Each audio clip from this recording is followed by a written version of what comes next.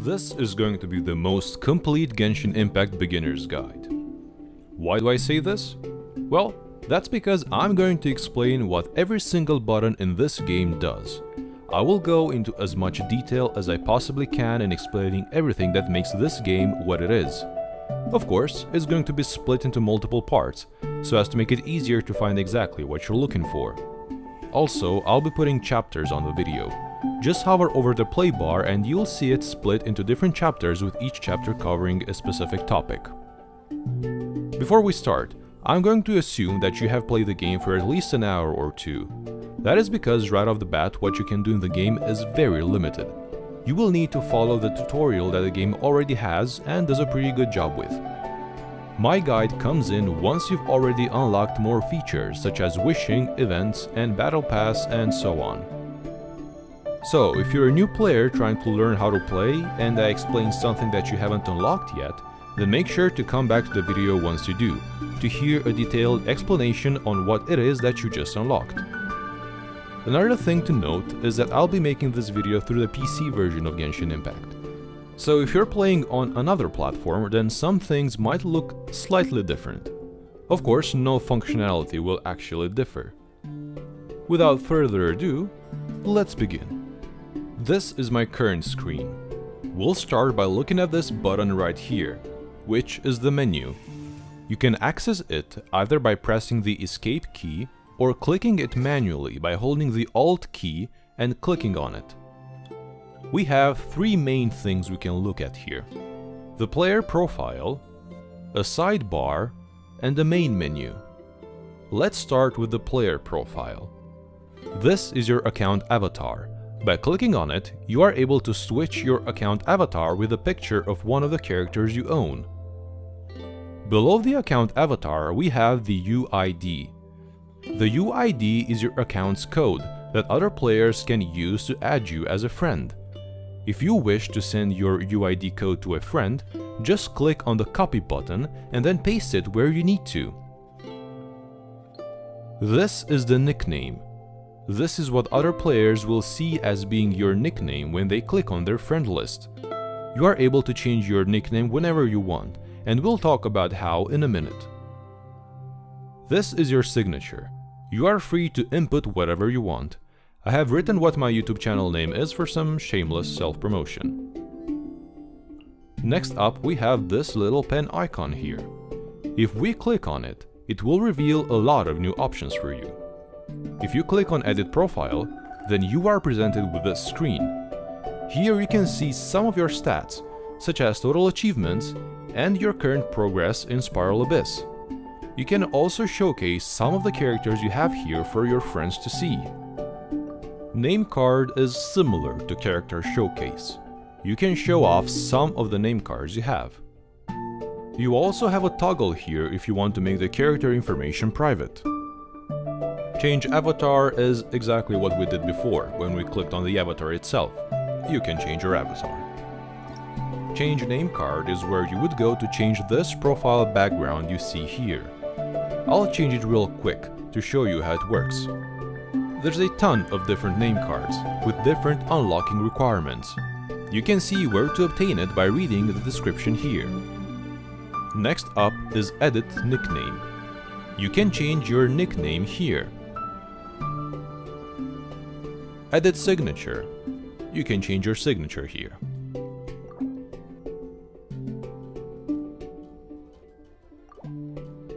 Copy UID is also self-explanatory. Now we have the Adventure rank. This is where it becomes a little more interesting. The Adventure rank is your overall account rank. You level up by doing different activities in the game, which reward Adventure rank experience. Activities such as story quests, world quests, resin usage, which we'll talk about, and so on. There is no real way to grind this up quickly. You will naturally level up just by playing the game. The Adventure rank is extremely important.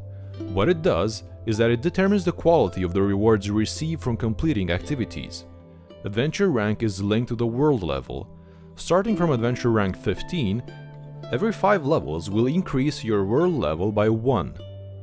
So AR1 through AR15 is world level 0, Once you hit AR 20, your word level increases to 1. At AR 25, it increases to 2, and so on. Examples of rewards from activities range from artifact domains, talent material domains, EXP and moral ley lines, and more. As you play the game, this will become less confusing, so don't worry about it too much. Next up is birthday, which is the birthday you input at the start of the game. Let's move further down. Shop. This is where you can spend your hard-earned money on the game. The first thing you'll see is this thing called Blessing of the Welkin Moon. The Welkin Moon is similar to a subscription. You pay, in my case, $5, and you instantly get 300 Genesis Crystals and a daily gift of 90 Primo Gems for the next 30 days. You can purchase this up to 6 times, so it will be active for the next 6 months. We'll talk about what Genesis Crystals and Primo Gems are in a bit. Gift Shop. There's a few more options here, including the Welkin Moon we talked about. These bundles here give you some character development materials that you can buy with Genesis Crystals. Personally, I don't recommend getting these, as they are quite bad value. Paimon's Bargains. Here you can buy lots of more things, but first let me explain all the currencies you can use here. The first one is Star Glitter. You earn Star Glitter when you wish and get either a 4-star character or a weapon, or a 5-star character or weapon. So you could say this is a type of premium currency that you can only obtain by wishing in the game. You can use it to buy more wishes, or to buy a selection of 2 4-star characters that change each month. There's also a variation of 4-star weapons that also change each month. And finally, some materials. I recommend using Star Glitter only on Intertwined Fates, or on one of the characters, but please do research on the characters first to see if you need them. Next we have Stardust. Stardust is pretty much the same as Star Glitter, only that you get it for every single thing you get when you wish.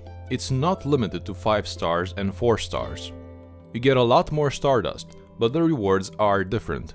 The absolute best thing you can get with Stardust is these fates here. You can buy 5 of each and it resets each month. So you get 10 wishes in total each month, basically for free. Keep in mind that it's 5 on the featured banner and 5 on the standard banner. We'll go into more details when I talk about the wishing system. Then there's purchase with Primo Gems.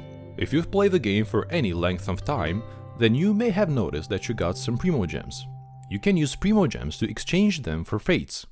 You can get Primo Gems from completing various activities in the game. This currency is extremely limited, so use it wisely. Finally, there's Crystal Top-Up. In short, here you can outright buy Genesis Crystals with hard cash. Genesis Crystals can be converted to Primo Gems and the ratio is 1:1.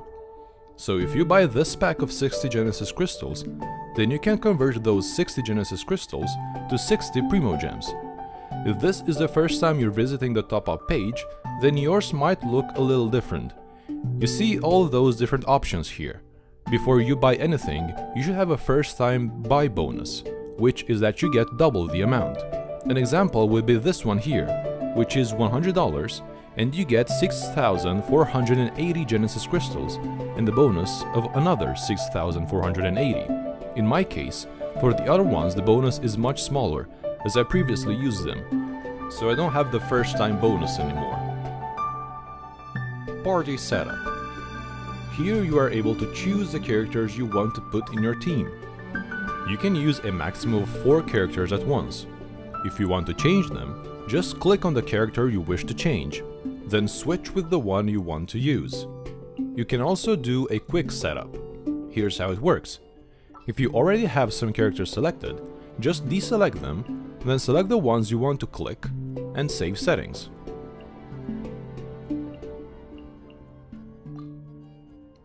Above there's these 4 dots. These are team slots, which means that you can set up 4 different teams that you can switch to quickly. Just use the arrows on the sides to move through them. If you want to change the team, just click on Deploy.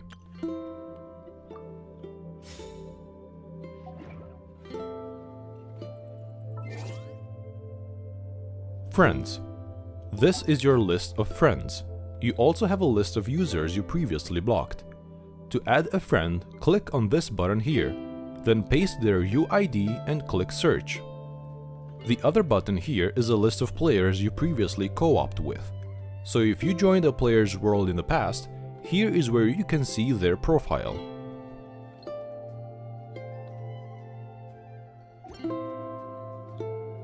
Achievements. If you've played games before, then this should be rather easy to understand. There's lots of different categories. You can see the achievements you've completed and the ones you have yet to complete. You also get some Primo Gems for completing them. Archive. This is a glossary of all the different things in the game. You can see a list of available equipment, whether or not you've obtained it.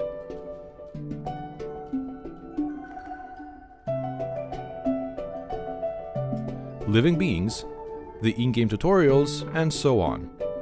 Feel free to browse this feature at your own leisure.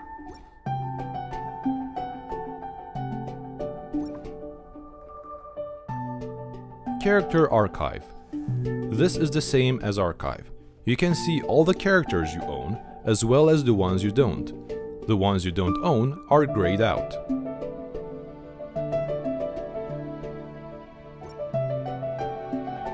Character. Here you can see all the characters you own. This is the place you would go to equip them with weapons, artifacts, check constellations, upgrade talents, and read about them. I'll go more in-depth about this in a different video, as this is more expansive than the purpose of the current one. Inventory. Simply a list of all the items that you have. From left to right, the options are weapons, artifacts, character development items, food, materials, gadget, quest, precious items, and furnishings. At first, your inventory will be quite empty, so you shouldn't have much trouble keeping track of what you get as you play. If there's anything you obtain and don't know what it's for, then I suggest looking it up online, but I doubt that will be the case most of the time. Quests. Just a list of quests you currently have. The options at the top are the quests that are in progress, Archon quests, which are the main story quests, story quests, which are quests involving the main cast of characters, commission quests. This is something you unlock relatively early in the game.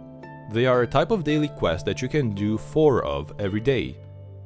And world quests, which are side quests that you get from NPCs. At the bottom there is this button, Story Quests. As you increase your adventure rank, you will also get story quests. They involve the cast of playable characters, like Diluc, Venti, Jean, and so on.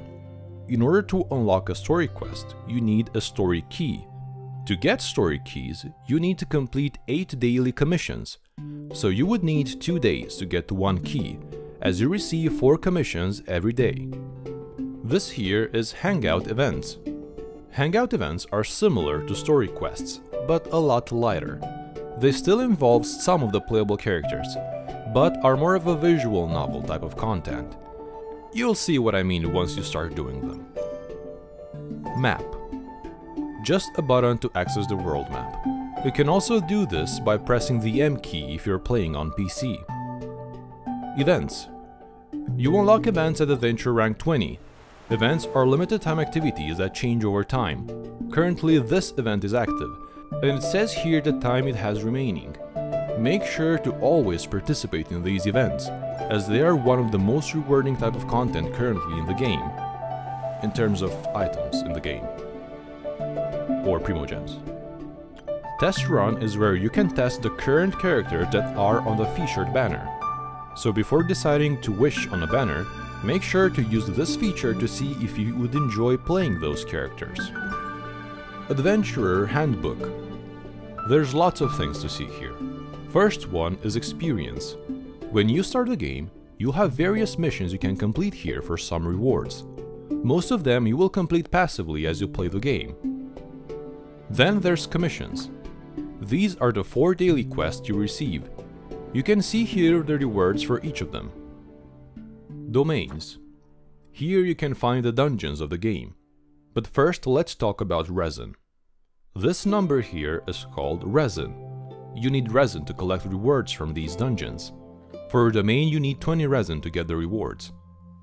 Resin recharges at a rate of 1 resin per 8 minutes.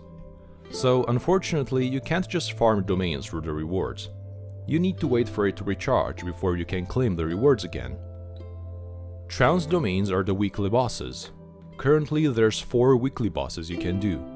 Claiming rewards from weekly boss costs 60 resin, but for the first 3 you do, you will have that cost cut in half. This is a new addition added with the latest boss. So you can do the first 3 weekly bosses for 30 resin, and then do the 4th one for 60 resin, in whichever order you wish. Enemies. This is a list of enemies in the overworld. You can check their rewards, and you can also click on navigate to see where you can find them on the map. If you lack a particular kind of material, just look for the monster that drops it, and then go defeat it. Wish. Wish is the summoning system in the game. There will always be 3 banners in the game.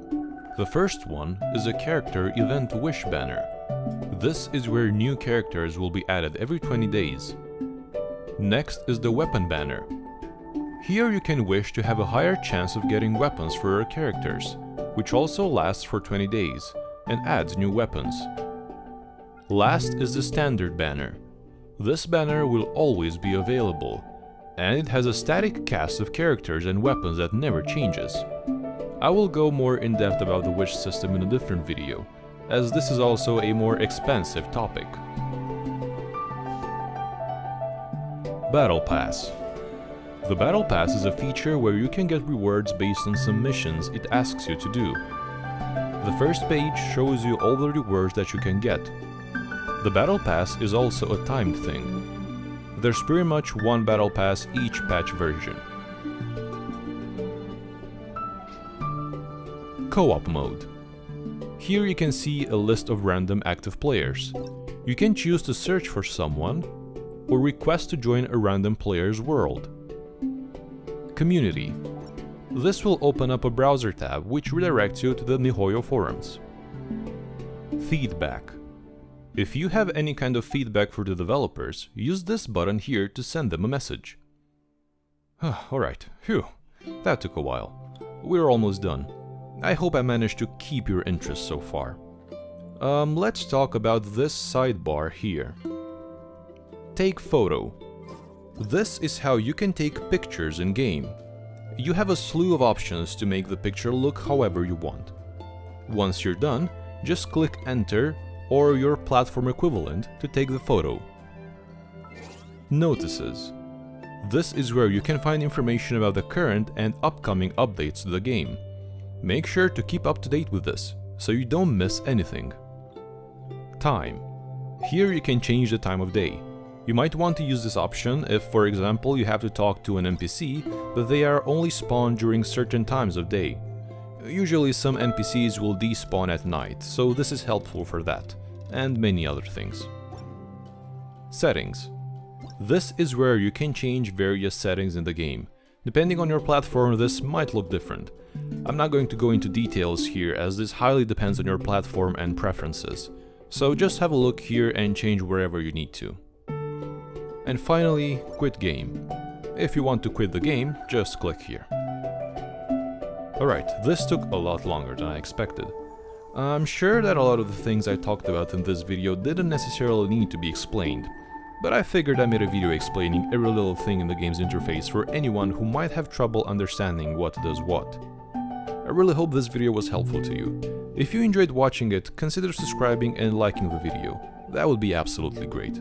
Next time, I will go in depth on the wishing system in the game. And until next time, remember to keep your gaming habits healthy.